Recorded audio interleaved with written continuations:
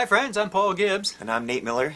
And this is the second in our series of basic recording. And this time we're going to be talking about microphone placement, headphones, and we'll have a couple of special tips for you at the end. So stay tuned, we'll be right with you.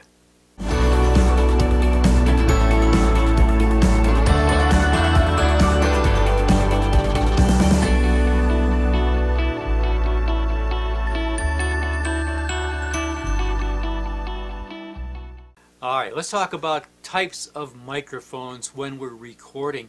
And basically there are two, the condenser mic and the dynamic mic. Now condenser mics are typically used in studios when recording vocals. They have a little bit of a cleaner sound, a little crisper sound, and they reproduce sound a little more accurately without colorization of the sound. So they're typically used for vocals in a studio.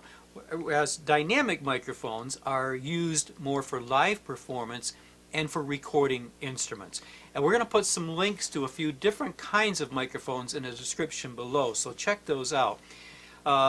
Typical dynamic mics would be, you'll see them on stage used, for example, the Shure SM58 or the Sennheiser 835, which is the one that I use when I'm performing. Many different ones for performing. Condenser mics, the one we use here in the studio is actually one that's been out for quite a while, and that's the Audio-Technica AT4033, and you'll see a link to that below too. So price ranges, they're kind of all over the place, but again, we'll put a few links down there so you can check those different ones out. Now, talking about microphone placement, what we're talking about is how close to the microphone should you, as the singer or the singer, be? Well, if you're recording the melody, or what we call the lead vocal, then probably 5 to 6 inches away from the microphone. You want that kind of a close sound. Using a pop filter, and we'll show you a couple links to one of those down in the description below as well. The pop filter keeps those unwanted P sounds and B sounds and things like that from getting into the recording. Then when you're doing background vocals, or you want that choir sound, maybe you're recording a group of people all singing together, then the microphone might want to be 3, 4, 5, even 6 feet away.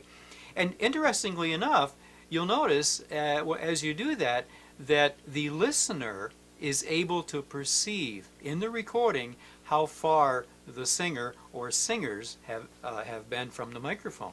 Very interesting. And sometimes you want that choir effect of a whole bunch of people singing, and by putting the microphone a distance away from them, that's what you're going to get. Nate's going to talk about headphones in just a second, but one more thing I wanted to mention about microphones is that using the pop filter also helps you to keep the right distance from the microphone. You really don't want to get too close, and you don't want to be too far away, so that pop filter can help you. If you're right up against the pop filter and that filter is 3 or 4 inches away, we're going to put some pictures in the description too, that so you can see a couple examples of how a pop filter is used and different things like that. So Nate, before I started recording way back when, I used to see people in a studio. I'd see pictures or whatever on TV, and they always were singing with headphones on, and I always wondered why do they have these headphones on? All they're doing is they're singing. Why? What are they for? I think it's just because it looks cool. So you look like a real rock star then. I could have sworn it was something else, but hey, you know, that's okay. No, seriously, there is a technical reason for it, and the first one obviously is the vocalist is hearing the background track, the music that they're singing to. So you're wearing headphones as monitor reference to hear the song for your pitch, for your timing, for your tempo, and you're singing along with the scratch track or even the finished track that your voice is going to be recorded to.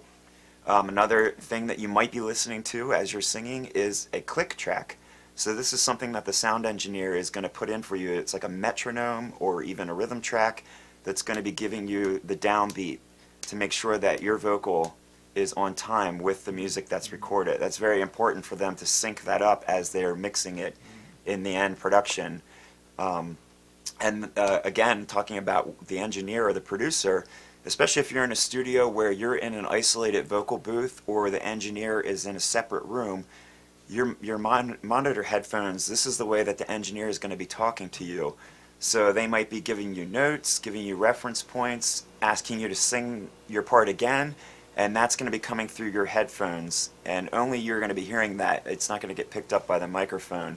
So it's really for the vocalist to reference everything that the sound engineer is working on.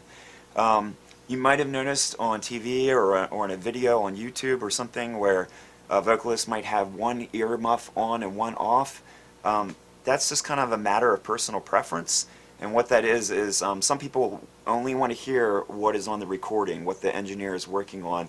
So they're going to wear both headphones, both earmuffs on their ears and kind of isolate the room out so they can focus on what they're hearing. For some people, they found that it's hard to reference their voice without hearing it naturally. So they're going to pull one earmuff off so that they can hear their voice in front of them but also reference the music. That's kind of been my personal preference. I found I need to hear my voice to get the right pitch. Otherwise, I kind of get lost. It's kind of disorienting. But just work with that. Try both headphones on, both one earmuff off, and you'll find what works best for you. The other thing, we talked a little bit about the sound engineer mixing your monitor for you. Some people like to have a little bit of reverb put on their voice in their headphone mix. Now, this isn't necessarily going on your final track.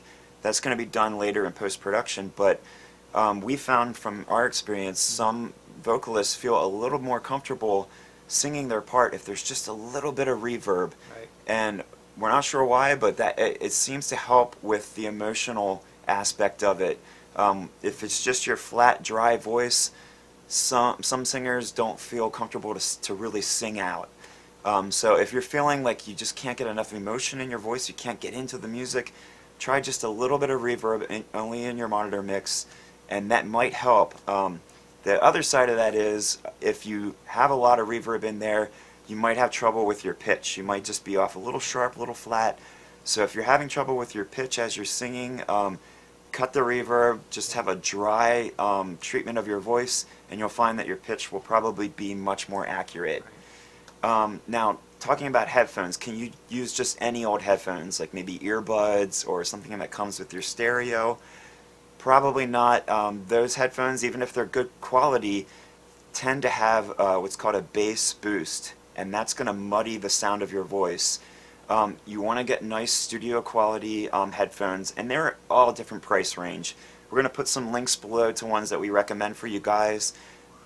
Yeah, but the technical term for those are flat response, so that's going to give you a much truer, much more faithful representation of your voice, so that you make sure that you're singing clearly and on pitch for the recording. Now let's talk about some practical tips for vocal recording. Right. So one thing to think about, especially if you're going to a studio, most studios charge by the hour. So you want to make sure that you're practiced up. So in other words, know what you're going to sing before you get there. The last thing that you want to do is to get to the studio and start recording your vocal and then say, oh wait, I need to do that again. Or it's okay to make mistakes and to retake, but just remember that the meter is still running.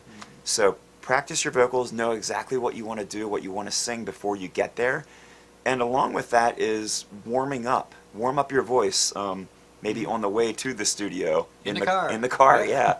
Like right now, I would not want to record my vocals because I still have morning voice, even though we're recording this in the afternoon. But warm up your voice, be practiced up, make sure that you know exactly what you want to do to get the most out of your time in the studio. Right. The other thing is to make sure that you're recording in a quiet environment with no background noise. Some of that is going to be done in the studio with either an isolated vocal booth. It could be a separate room, or they might just have a curtain or panels or something that are pulled across to make sure that they cut out any background noise from your vocal, and also that's one of the reasons that we use headphones, right? That's right. Headphones want to, getting back to the headphones, why we wear them when we're recording is because we don't want that music, the background music, to be on the vocal track. Yeah. We want to isolate your vocal from the background music. So you're hearing the music, but it's not being recorded in there. So that's another good reason. And that's yeah. one tip. Even though you have these headphones on, don't turn them up way too far. If you have a really good condenser mic for your vocals, and you turn the headphone mix up too loud, it's actually going to pick that up on the track. Now, if it's real quiet, the engineer will be able to cover that up. But just keep that in mind.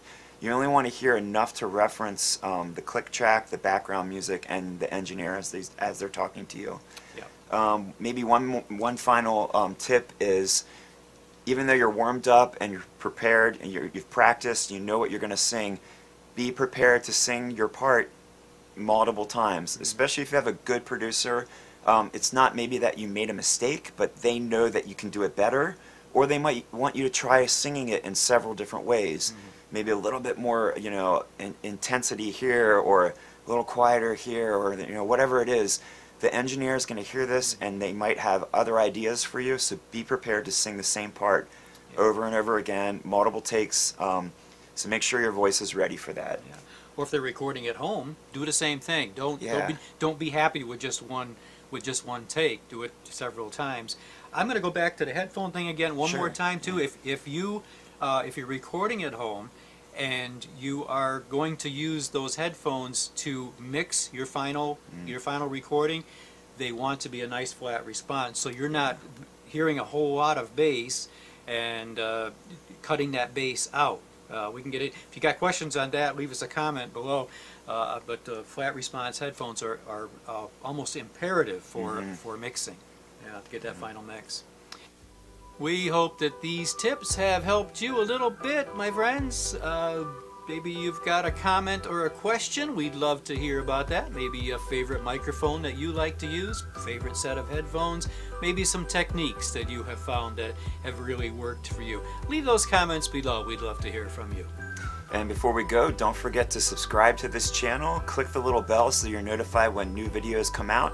In fact, we're coming up with one very soon on the mixing process, talking about how we do all the post-production, giving you some tips about how we do that here in the studio, and maybe how you can do that at home as well. So subscribe, make sure you share it with your friends, and keep coming back for even greater content. Until we see you again, take care of yourselves. Take care of each other. I'm Paul. And I'm Nate. We'll see you next time. God bless. Bye-bye.